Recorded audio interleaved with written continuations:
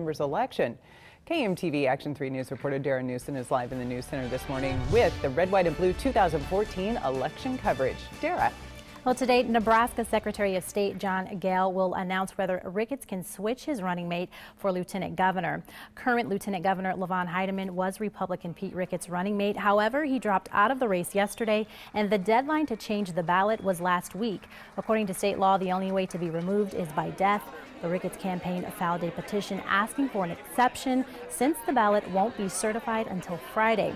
Ricketts has since asked State Auditor Mike Foley to run alongside him in the November election. Live in the News Center, Darren Newsom, KMTV Action 3 News this morning. Darren, thanks so much this morning.